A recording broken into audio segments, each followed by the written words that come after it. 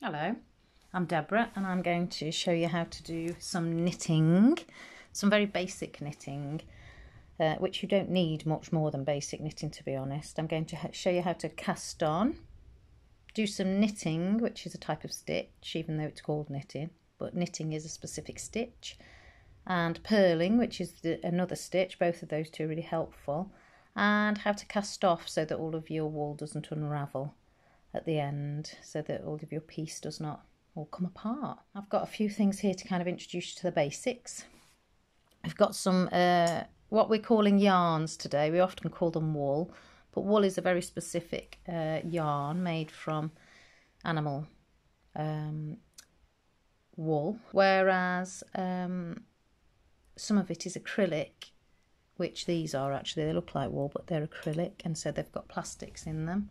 So you might use them for different reasons. The main reason I'm using acrylic here today is because I do a lot of yarn bombing, or guerrilla knitting as it's known, where I might attach some of my knitting to some furniture outside, some street furniture. And if I use wool, it shrinks, and if I use acrylic, it doesn't. So you can throw it through the wash, you can get it outside and it doesn't change too much. Yeah, so that's that bit. Also here we have a range of needles. So this needle here, I don't think you'd be able to see this, but this is a 4.5 millimeters, it says on the little blue handle, and these are made of I'd say aluminium because they're very light. They make this kind of noise. They're very good to slide your stitches along. That's good. This one here is a 4 mil, so it's a bit smaller than this one. And these here are a 7. That's a big stitch that I'm doing here on this purple one. And here you can see that I have been doing, this here is knitting on one side and purling on the other. So if you knit a row and then purl a row and knit a row and purl a row, you'll get this very smooth side on this side and a textured side on this side, and that's how you get that flat kind of look.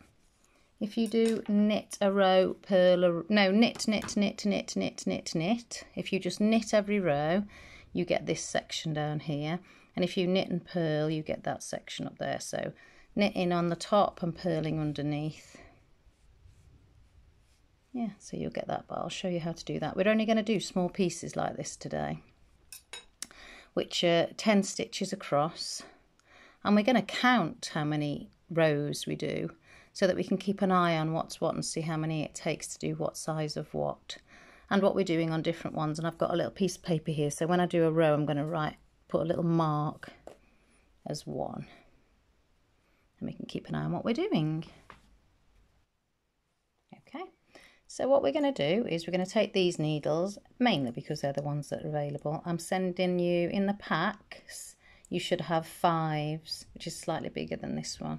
But that's good because it means that you work fast and bigger. So you haven't got to be too tight. You can be quite easy going with it as a starting point. What we do first is we take our yarn and we put a little slip knot in it. And we want a slip knot in it so that it moves. I'm going to move these things out of the background so that you can see a little bit clearer. Well, hopefully anyway. So to make a slip knot, I go over my 2 fingers and throw the wool, the yarn, through that little round circle I've made and pull it, but not too tight, because you want this to be able to still move, because you're going to put both your knitting needles into this hoop.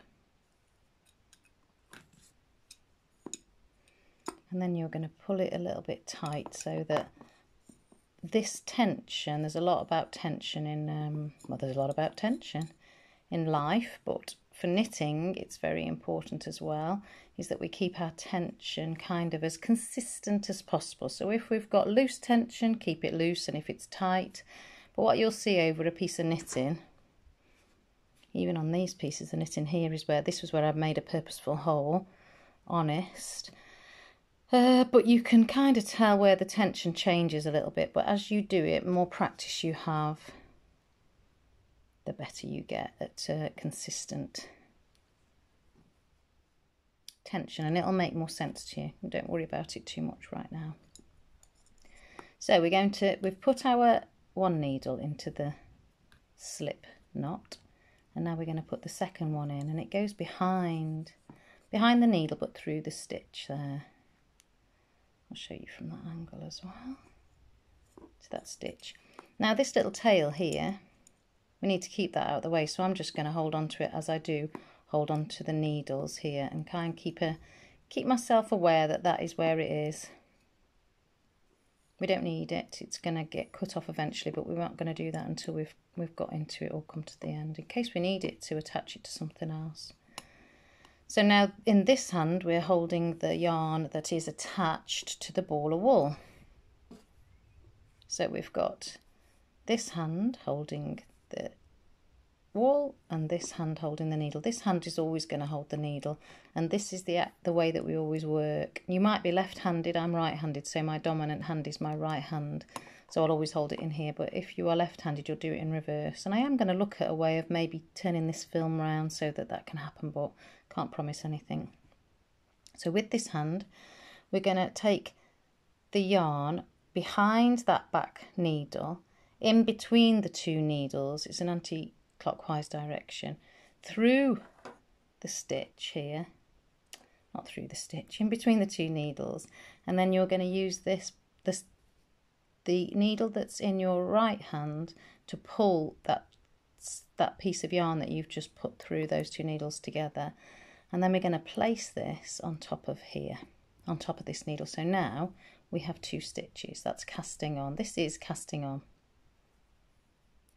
And we're going to do it again. So we're going to go through that stitch so that it is in between. So both of those needles are in that stitch, but one of your needles sits behind the other.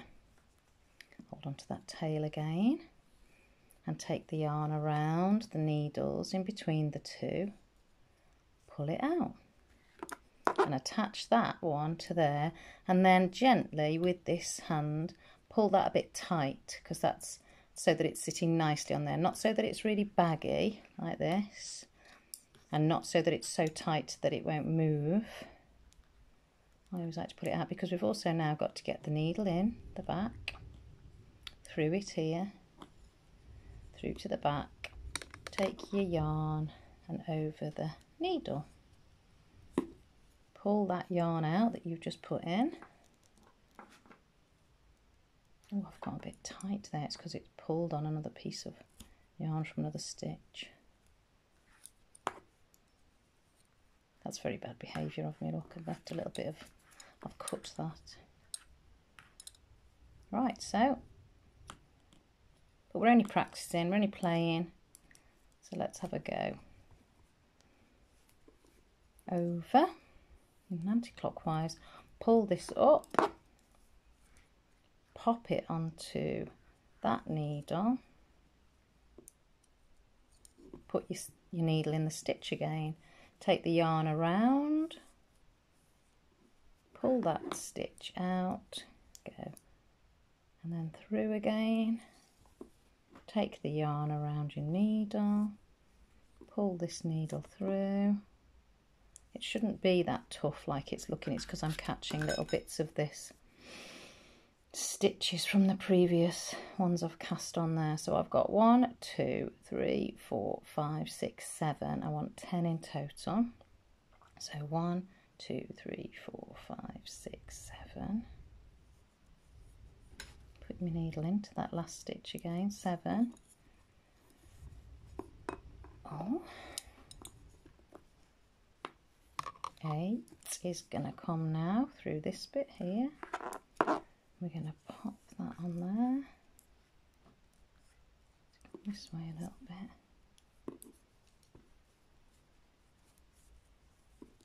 9. And last stitch this should be for the casting on is 10. Now you can cast on many, many, many. And your patterns, if you ever use one, will be telling you how many to cast on and what size needle and what size wool to use, because wool also comes in different plies. I think this is 2 ply. So but it's 3 ply, 4 ply, 1, chunky. So 1, 2, 3, 4, 5, 6, 7, 8, 9, 10. 10 stitches on there, and they're cast on.